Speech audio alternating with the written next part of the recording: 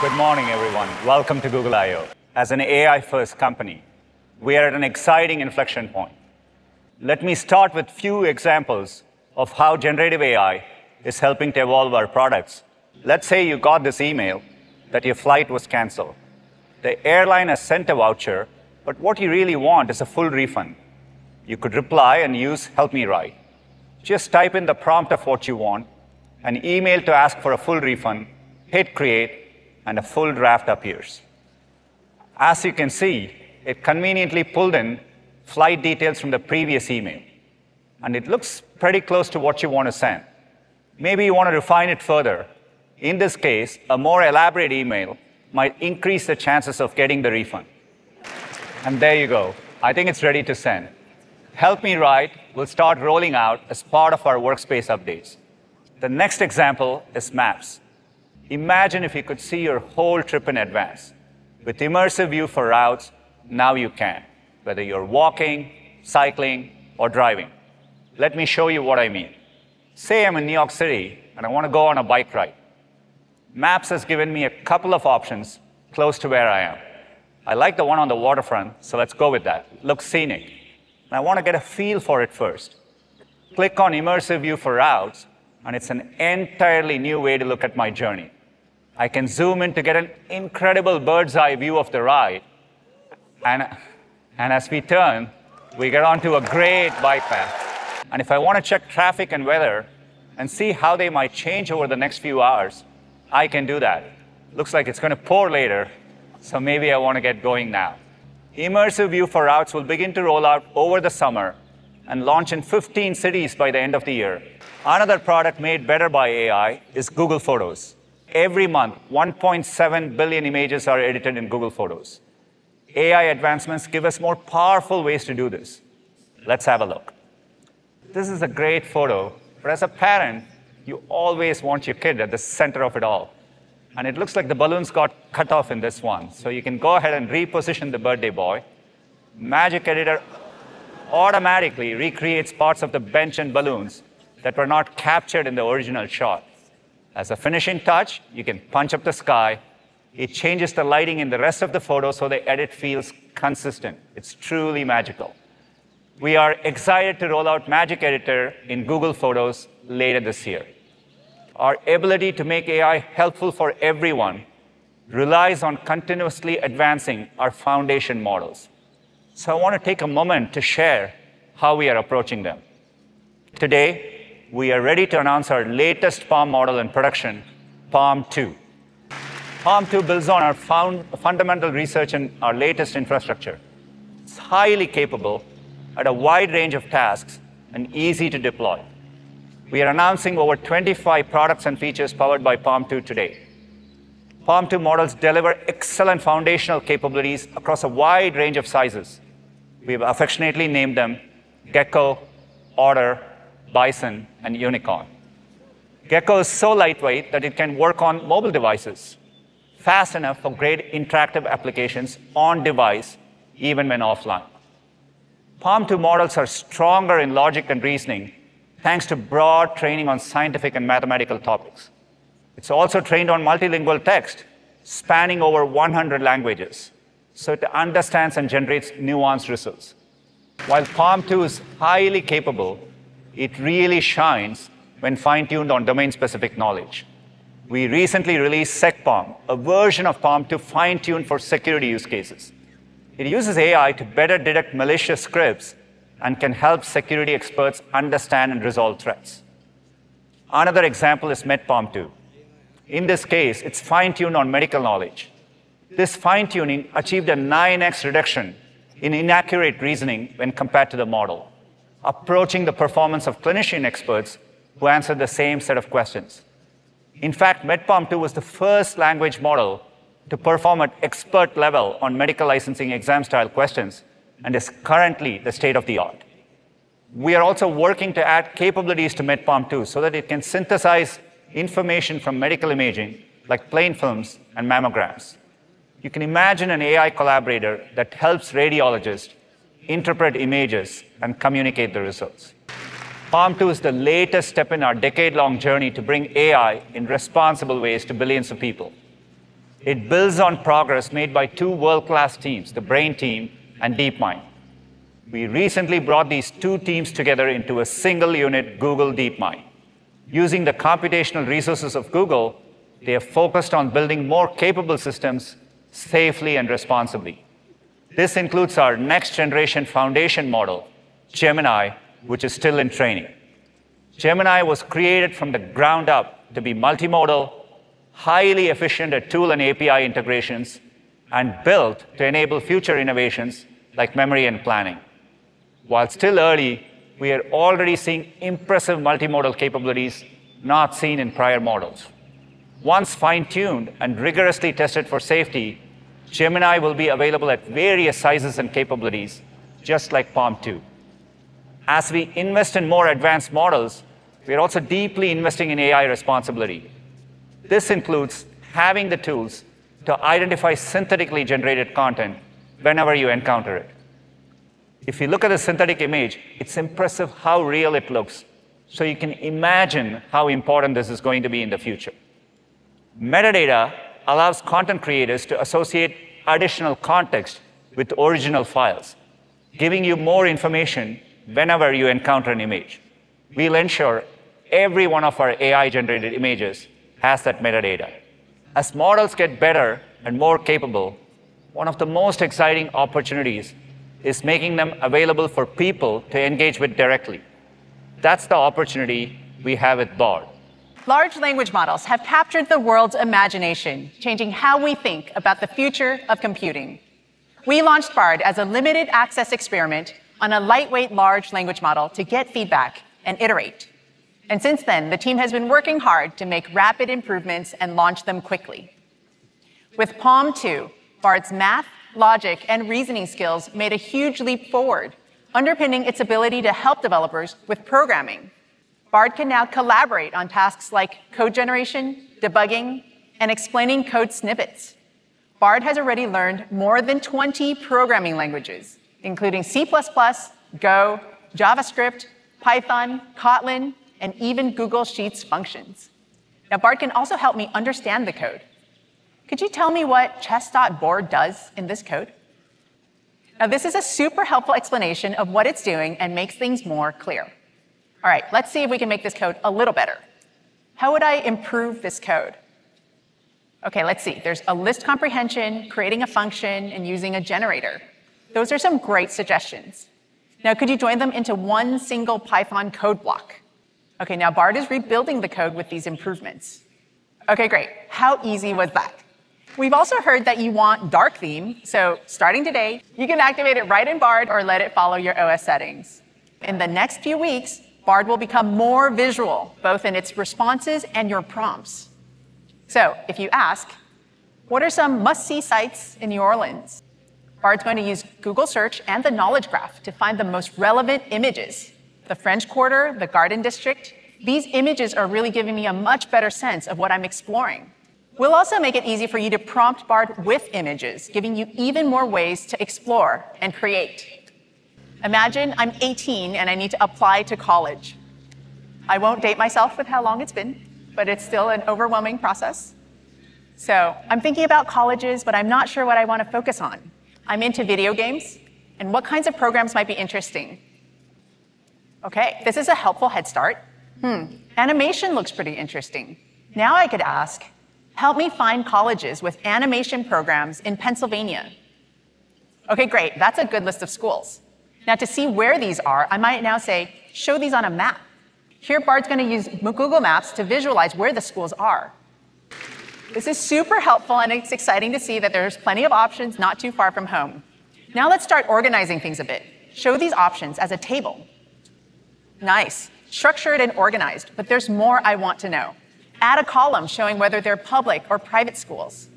Perfect. This is a great start to build on. And now let's move this to Google Sheets so my family can jump in later to help me with my search. You can see how easy it will be to get a jump start in Bard and quickly have something useful to move over to apps like Docs or Sheets to build on with others. OK, now that's a taste of what's possible when Bard meets some of Google's apps. But that's just the start. Bard will be able to tap into all kinds of services from across the web, with extensions from incredible partners like Instacart, Indeed, Khan Academy, and many more. We are removing the waitlist and opening up Bard to over 180 countries and territories. Bard is also becoming available in more languages. Beyond English, starting today, you'll be able to talk to Bard in Japanese and Korean. And we're pleased to share that we're on track to support 40 languages soon. And now, to hear more about how large language models are enabling next-generation productivity features right in Workspace, I'll hand it over to Aparna. From the very beginning, Workspace was built to allow you to collaborate in real time with other people.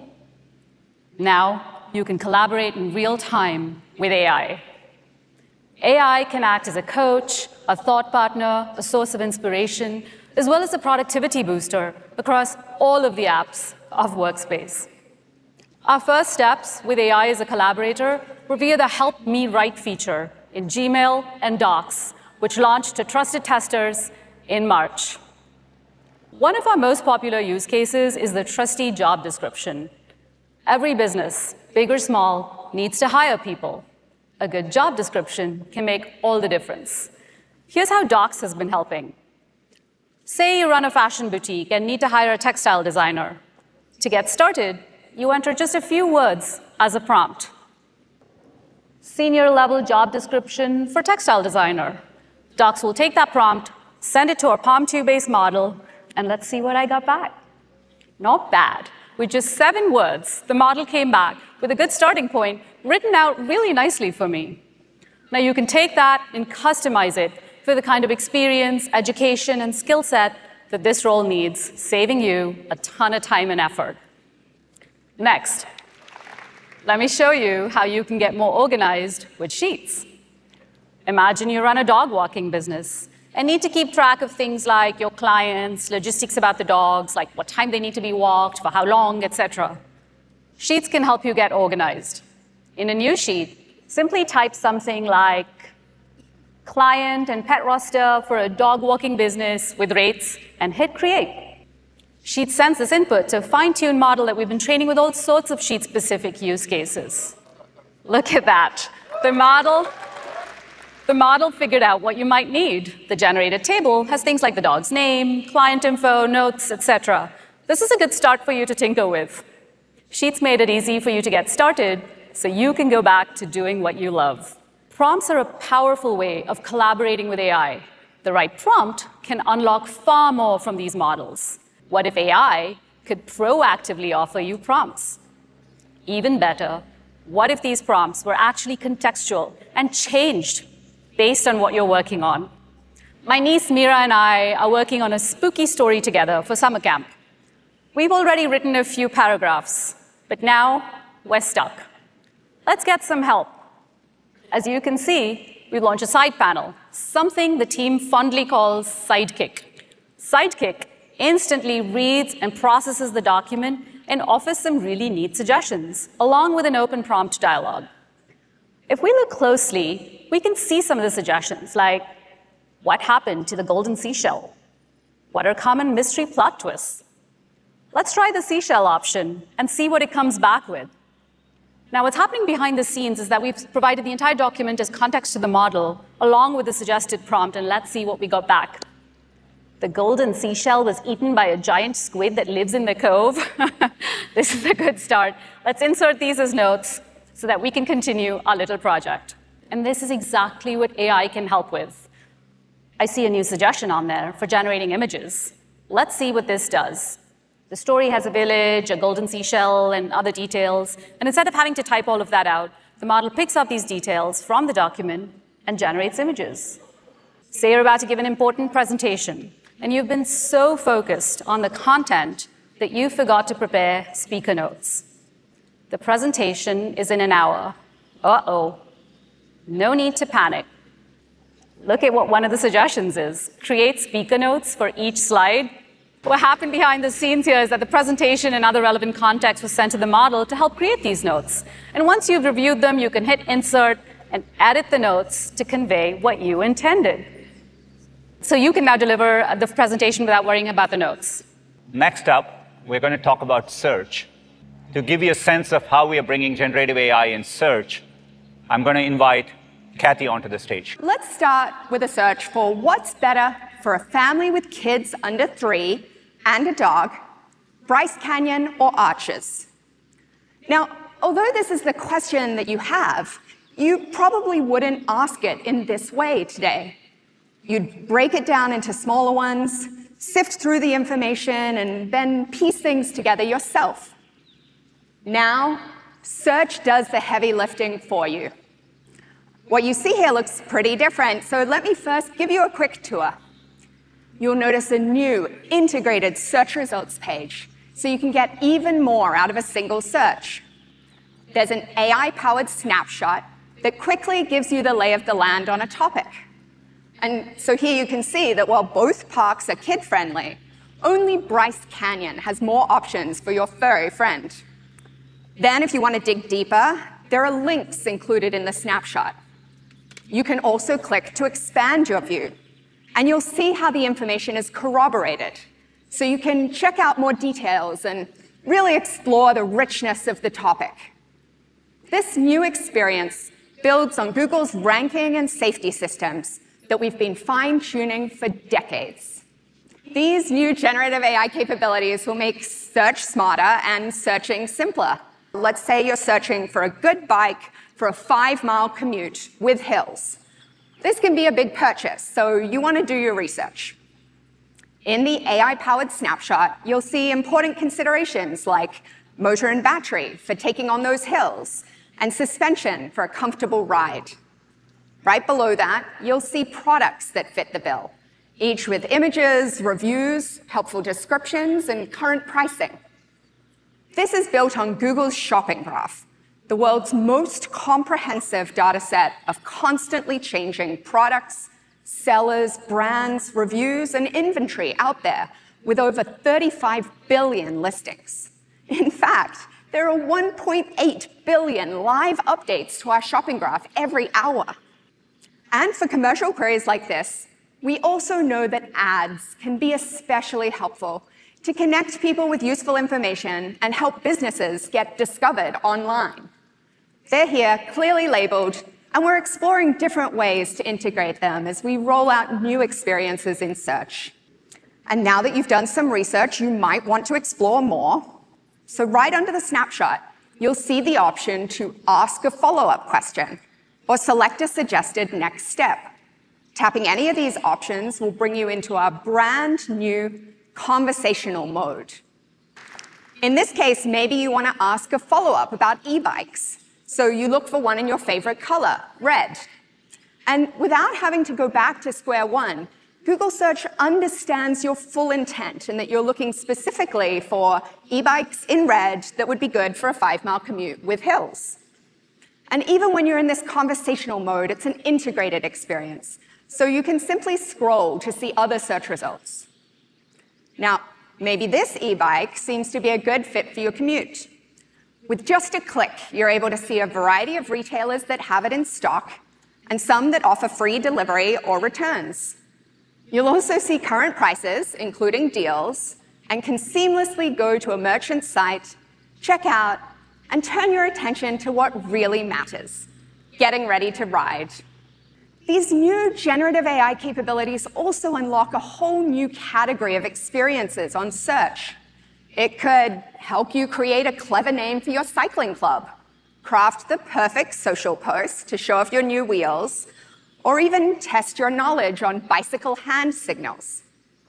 These are things you may never have thought to ask search for before. This new search generative experience, also known as SGE, will be available in labs along with some other experiments, and they'll be rolling out in the coming weeks. AI is not only a powerful enabler, it's also a big platform shift. Every business and organization is thinking about how to drive transformation. That's why we are focused on making it easy and scalable for others to innovate with AI. That means providing the most advanced computing infrastructure, including state-of-the-art TPUs and GPUs, and expanding access to Google's latest foundation models that have been rigorously tested in our own products. To tell you more about how we are doing this with Google Cloud, please welcome Thomas. all of the investments you've heard about today are also coming to businesses. There are 3 ways Google Cloud can help you take advantage of the massive opportunity in front of you. First, you can build generative applications using our AI platform, Vertex AI. With Vertex, you can access foundation models for chat, text, and image. You just select the model you want to use, create prompts to tune the model, and you can even fine-tune the model's weights on your own dedicated compute clusters. To help you retrieve fresh and factual information from your company's databases, your corporate intranet, your website, and enterprise applications, we offer enterprise search. With both Vertex and enterprise search, you have sole control of your data and the costs of using generative AI models. In other words, your data is your data and no one else's. You can also choose the best model for your specific needs across many sizes that have been optimized for cost, latency, and quality. The second way we're helping you take advantage of this opportunity is by introducing Duet AI for Google Cloud. Duet uses generative AI to provide developers assistance. It can provide you contextual code completion, offer suggestions tuned to your code base, and generate entire functions in real time. It can even assist you with code reviews and code inspection. The third way we're helping you seize this moment is by building all of these capabilities on our AI-optimized infrastructure. This infrastructure makes large-scale training workloads up to 80% faster and up to 50% cheaper compared to any alternatives out there.